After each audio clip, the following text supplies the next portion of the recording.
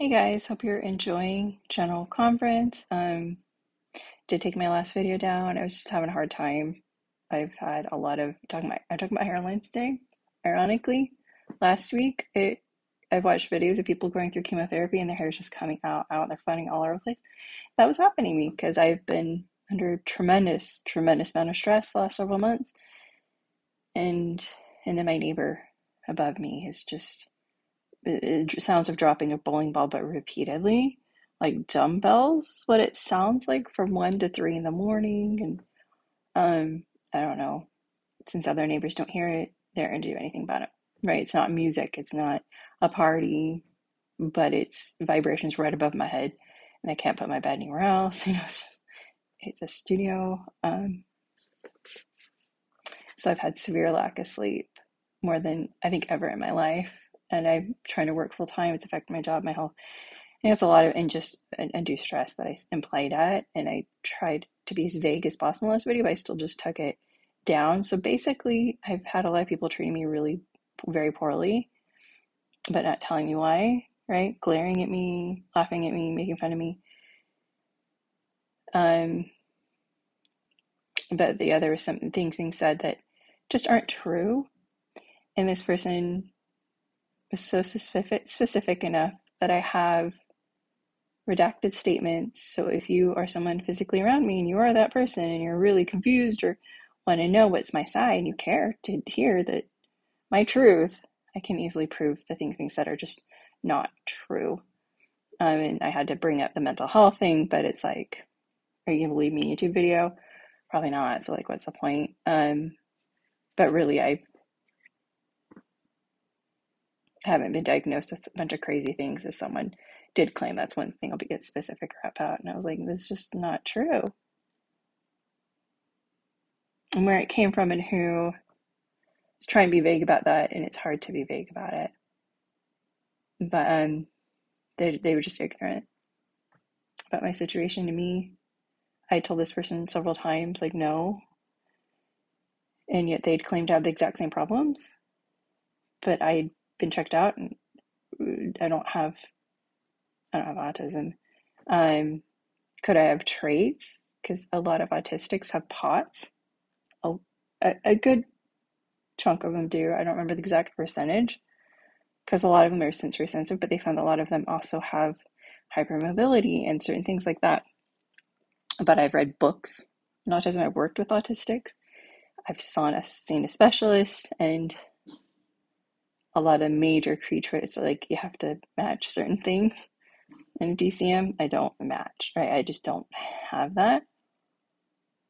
And the things that do match are really related to a health condition that causes anxiety, but I deal with it. I deal with things. I've always been a super open my entire life. Very open, very, very honest person. And often, I think I can trust people, and even good people sometimes shouldn't be trusted with certain information, right? So if anything else happens, like I'm probably going to tell no one until whatever it is happens. I just made a mistake in 2018 and it's just hard. You just think people are just at such a high level and such a good person. You can tell them everything that's happening with the paper. And I didn't know they were connected to another alleged photo, to say that very closely. I didn't know that. And so a lot of my emotions last summer, a lot of people did like my video. I appreciate those that came. I couldn't say, but I knew that they knew who I was working with. And so the things they were saying were inappropriate. I'll say that, but I won't get specific enough to accuse a specific person of saying something, and it was just being disrespectful. And I was having a hard time with that. I was just like, whoa, did you? And of course, I'm not super close. I won't say anymore. I just don't know. I was just like, what's going on? And it's not like the other person would tell me because they're so professional. They wouldn't be like, tell me every conversation or every person that's contacted them, right? So it's been hard. I'll just try to be not. I just do want to address this. I don't think I made a video. I'm going to show you real quick here. As far as the hairline, it was March. So there's two things. So actually, I should put this on top. So it was March 1832. This is his whole description of, and see if you click on this, it'll take you to the journal entry. This is when he was tarred and feathered and mobbed, and the twins were sick. He lost a twin. Like the mobbing almost killed him, but they do believe that that killed one of his adopted children. Those are the first children they ever had were adopted, because Emma had just lost a couple of twins herself, and then someone else died that had given birth to twins, and they got those twins. The healthiest child was in Joseph's arms and fell off the bed, and snow was like all over this sick baby, like it was coming in through the door. It just really, the cold went in, and Emma, I don't know what happened to her, how long it took her to get her bearings after she was almost, they were threatening her in certain ways. So and like, would they say if that thing happened to her? But we'd heard she had some threats I won't talk about, but it was just very bad. Anyway, this specific sentence or two, and he said he found himself going out the door. This is Joseph Smith Jr. It was like a dozen men, so like at least 12 men. Some had their hands in his hair, some in his shirt drawers. But I wonder if they pulled his hair out. So then they came to the door and infuriated. I mean, he was desperately struggling. Someone's still got their hands in his hair. So they really drug him from the bed by his hair and his shirt and drawers and limbs, but not his arms, because his arms, he was really strong. I think his arms were very, very strong, but he did have an injury as a child in his legs. Maybe that's why they were able to get his leg. I don't know. He was able to clear one leg, with which he hit one man. I need to get rid of that little typo there. So they did have their hands in his hair. And then a few months later, he finally went to Missouri. He was supposed to be in Missouri when this all happened, and he didn't go. So it's one of those things, it's like, even though he was a prophet, it's like you relate to, you're like, I should have just left. I should have just ran, packed up my bags, and been okay with having nothing. It would have been better than this, right? And he could have been in Missouri and not been mobbed. So he's a prophet, and he had that revelation. He didn't. It's the same in our lives. We can receive revelation and feel that, and like, why should just? But he had sick babies, And me, I was like, I physically can't run right now. Can't. I'm in severe physical pain. If I do any extreme exertion or lifting, anyway, I won't say anymore. Anyway, this was June, and he got stuck in Indiana coming back because there was a major injury of one of his, that was in his party, and he just stayed with him for months to heal his leg. And so that's where this journal entry is. You can click there. It was Brother Whitney. I think it was Brother Whitney. And he talks about, and he has a lot of statements about things like this. So this is just a few months after the mobbing. They did try to put poison down his throat. He spit it out, but he also kind of wondered, did any get in? I don't know, because he was vomiting profusely large quantities of poisonous matter, and so great that muscular contortions of his system, his jaw dislocated. And he mentioned his jaw dislocating, I think, again. I'd have to find that again, but it's irrelevant to put on my website. But I think I did read that when I found other journal entries of him vomiting and I think dislocating his jaw. So that's something interesting to note. He replaced it with his own hands, and Brother Whitney gave him a priesthood blessing, and he was healed in an instant. The poison had been so powerful that his hair became loosened from his head. So it could have been three things: pulling hair from his head, tarred and feathered all over his face could have pulled out and burned hair on the side of his head, because Levi Hancock says, I couldn't put the link, it was Bope something, but a lot of times these links just don't work anymore. And so I can't find that journal entry. I believe it was on Bope. I don't understand why it was there and it's not anymore. I don't know. But I think maybe someone got the legal rights to his journals and wanted you to do this and that or pay. It's one of those situations. So I love having a direct link, but I still might just get the quote again from my old website and just quote it and reference it because I have the date in the journal entry. But Levi Hancock said Joseph showed him where his hair was pulled from his head and just didn't come back from the mobbing. But then he also had a lot of hair fall out in 1832. So this is 12 years before he died. So, long intro.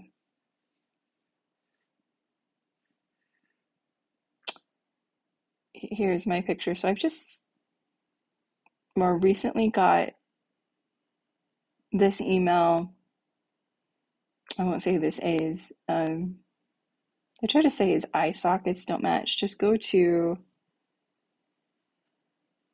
my website, go to artistic facial analysis, and I think I popped the videos in there so you can hear me talk for 5 minutes about the eyes. I put the link on there. I'll go edit this again and make sure those videos are in there. I was having a lot of trouble with my internet for a time and I had to fix it. I put the video in there so you can hear me talk about it, but just look at, well, you can just see they're so close together. You can just draw a line straight down and see that they line up. And the biggest thing is you can see that the left eye is lower than the right, and you see that on the death mask. And Dr. Nels Harrod specifically said you could see it, and it's a step deformity on the skull. That he, Dr. Van de Graaff, and the 3 other guys from 2009, and then Joseph Lyons, and you could see a 7th one, another guy became a doctor. So it was really, and just a lot more people with other degrees that have analyzed the skulls, like in Search of Joseph or Millie and Shona, Brother Joseph again. It's just a lot of people have agreed that the skull buried as Hyrum Smith is actually Joseph's. If you read In Search of Joseph, you see that there were statements by those present when they disinterred Joseph Hyrum's bodies the first time. The second time was in the 20th century, 1928. But their bodies were not decomposed. And Joseph still had his hair, and his son cut a lock of his hair off. So it wasn't that long after they died. I don't know if they got specific. I'd have to look at that. But it's in the book, In Search of Joseph, and that they noticed that Hyrum's face was collapsing in. Okay. And not just on one side of the maxilla, right? So it was collapsing in, like it was just falling in. His teeth were just falling in. Like there was a lot of damage to his teeth are falling in. It would be the maxilla. It would be like all of it. It just really, so the skull buried as Joseph for some reason was the one with no facial bones. And they couldn't understand why they decided that in 1928, but they just weren't forensic scientists. They just knew that Hyrum was shot in the head, and they could see a hole going through the side of the head. But Joseph was hit in the head, but his face looked pretty normal in the viewing. So I think when they hit him in the head with the pewter fife, I think it was his skull, the side of his head. And I think that's what broke that, possibly. I'm not a forensic scientist. That's my theory. Because it seems to go all the way through. Like they think they were hitting him in the head. Anyway, I don't know.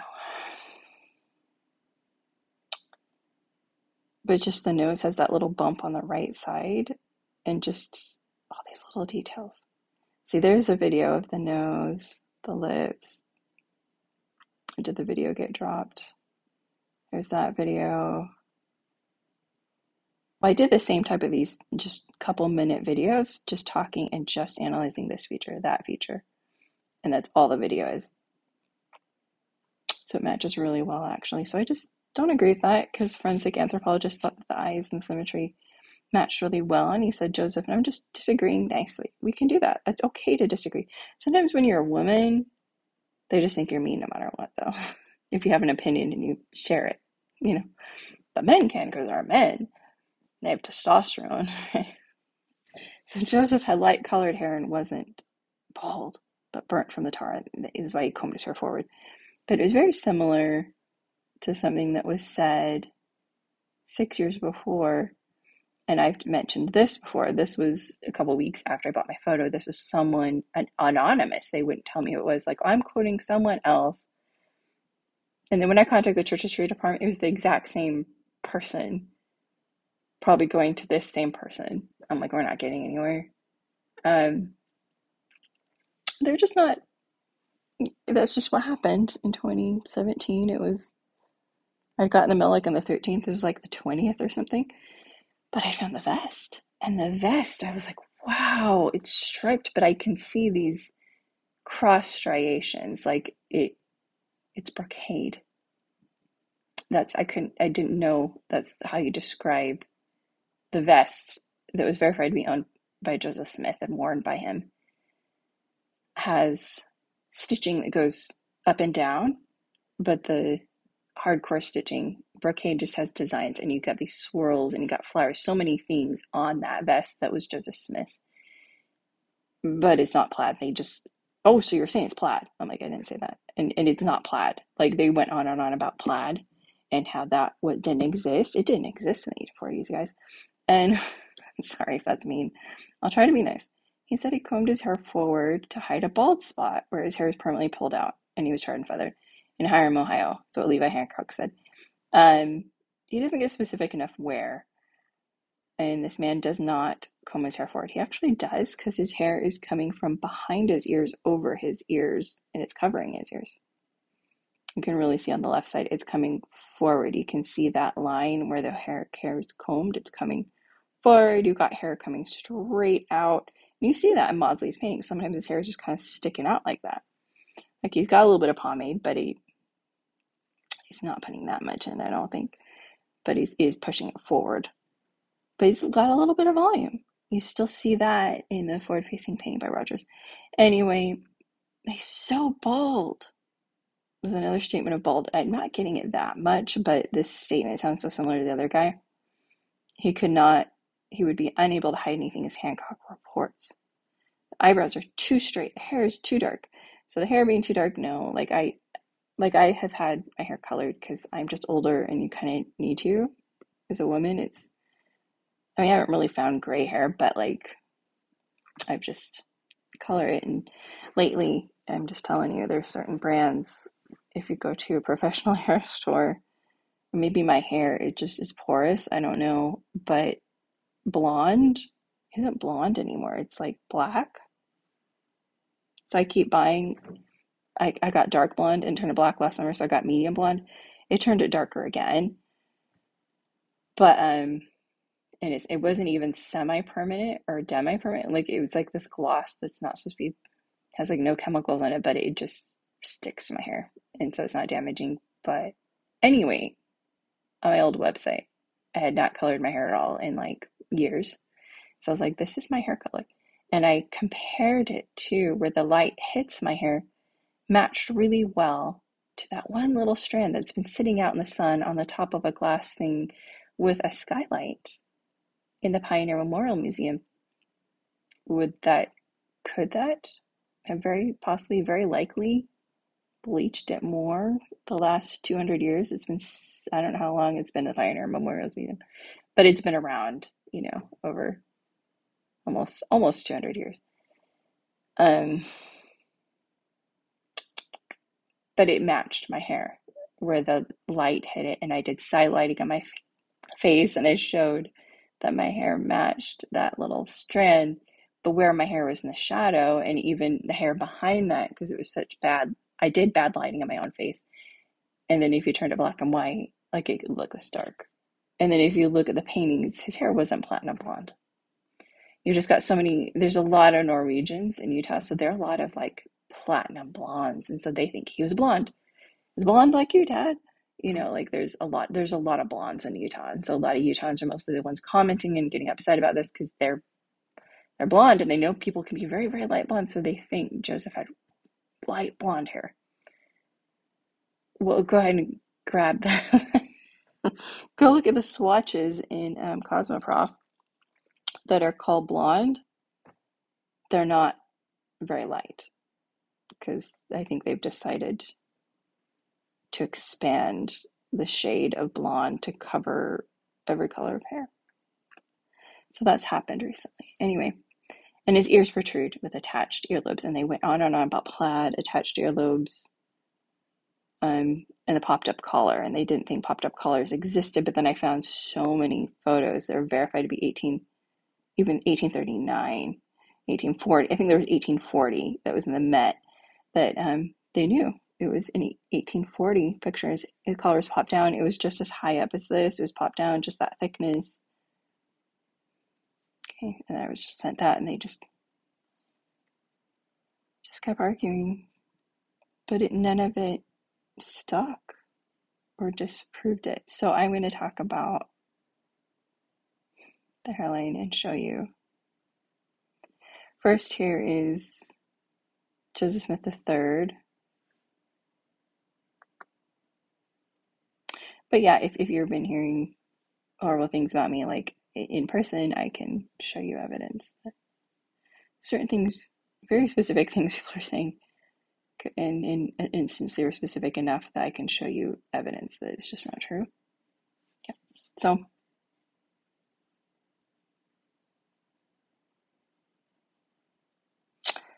So minus this widow's peak that was really, but if you look at his hair where it's receded back right there in the red, like he's barely in his 20s and it started to recede more well into his 30s. And see how straight his eyebrows are? Very, very straight. And the shape of his eye, very, very similar to the guy in my picture. His nose is longer, so his nostrils drop down a lot lower. But a very more narrow face. So he doesn't have the high cheekbones that you see on the death mask. He's much more flat cheekbones, but he looks a lot skinnier. So a lot of times people think these cheekbones are equivalents of him being gaunt. But Joseph Smith had very high cheekbones. You can see that in the painting, which that part matches. But yeah, the straight eyebrows you see, and his ears stick out. Look at his ears. Now, placement ears and all that can change by just tilting. Take a bunch of photos of yourself. That's why that 2011 paper was like, well, photoanthropometry, a lot of people are not good at it, and they'll just exclude something as someone for just things that can be explained, like a different camera lens, different things like that. It's just, things can change so much just by angle of your face, camera lens, distance, things like that. So a very long face, very high forehead, very straight eyebrows, ears stick out. And then I'll just get this 16-year-old David Hyrum Smith, very, very high forehead, but you wouldn't say he's bald. I don't know why it seems, I think this is the same person saying, he's so bald. Oh my God, I wouldn't say that. Because his hairline, see, his mouth lines up with my guy's. The nostrils, actually, I've got lined up in the eyes. His eye shape is exactly, looks just about where the crease of the eye is in the shape of the eyebrow. Very, very straight, very, very high forehead. Okay. And who else said that? A lot of people. Okay, got the Weekly Gazette. So the shape of his head is very oblong, oval, like very long. So the son's faces are longer than this guy's. His chin isn't too long, like frontal retreating. It's synonymous with receding. And John Hammer's own ancestor, and he said it was the 1880s. The popular pictures were of the forward-facing painting. Forehead wasn't right. How else could you interpret that other than the hairline? The line where the forehead and it needed to be more retreated. It needed to be farther back. His hair was more receded than that. Joseph had lost some of his hair. Notwithstanding small facial angles, somewhat symmetrical, it's clear they could tell it was asymmetrical. Lips thin rather than eyebrows are light and thick indeed, precisely that of a betel brow. Thick eyebrows. So again, Tegan Lucas and Machi J. Hennenberg, they were more respected for their paper on, ironically, Deseret News, religious paper, talking about, evolution was included in there. But when they wrote about Joseph Smith, ignored by Deseret News. They didn't think the Larson Lockett photo had a likeness. And I don't know who put that paragraph in there, but I think if they disagreed, it would have been taken out, is basically how it went. They wrote the paper, right? I was a contributor because I had done a ton of research, right? I contributed, but really they wrote it. And so my thoughts and opinions vary on a lot of things. And I think I look really into details and stuff like that. But they wrote that. I didn't write that paragraph. That there was no apparent likeness between the Larson Lockett photo and the death mask of Joseph Smith and all these pictures and things and statements. They're like, we don't see it. And I don't either. Like, you do not see thick eyebrows on the Larson Lockett photo. So I just... And see, there's David Hyrum Smith as a baby, really high forehead. And even on the sides, like, she's already brushing his hair forward. And Joseph was it from the mobbing, or was it genetic that he didn't have sideburns? And it doesn't look like, it's still possible. It doesn't look like they got the high forehead from the mother. Emma does not have a high forehead at all. She does look like she has attached earlobes. I think she would match for that. And then here's another statement. This I found in Search of Joseph. Benjamin Franklin Johnson was alive and around Joseph Smith, so that's been verified. His eyes were shaded by long, light eyelashes, bushy eyebrows again, that were not arched, but ran straight across. The whole arrangement of eyes, lashes, and eyebrows is said to have produced unusual, even magnetic effect. And it does, I think, make his eyes really stand out, and you can see that with the sun's. It's kind of a beautiful feature to have like these straighter eyebrows. And interestingly enough, if you look at David Hyrum, so that the Church of David Hyrum, I'm just disagreeing, I'm not trying to be contentious, but if you look at this, you would really think, especially looking at that left ear, like, he must have attached earlobes. So they kept saying, your guy has attached earlobes. Looking at Wycliffe Maudsley's profile paintings, it's unattached. So it's not him. Oh, and plaid didn't exist. And pop down collars, they did exist, but no, not much. I don't think Joseph does. I've reread the emails. We don't think he brushed his hair for it. He's bald. We're really upset about the bald hair, though. So that's why we're talking about this. But the ears. What's interesting, I was remaking this video, but David Hyrum, it looks like his ears are attached in a lot of these forward photos. And this was sort of what was seen with Maudsley. I'm going to scroll. I think I have this specific picture. If not, I'll Google it and pull it up. But if you go to the bottom, I've got pictures of the sons. I should have put it on the top.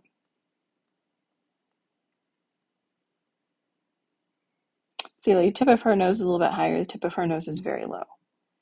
Her nose is a little bit more like Hyrum's. I would think her nose and ears a lot like Joseph's. And her ears stick out. Her ears look just like the guy in my photos.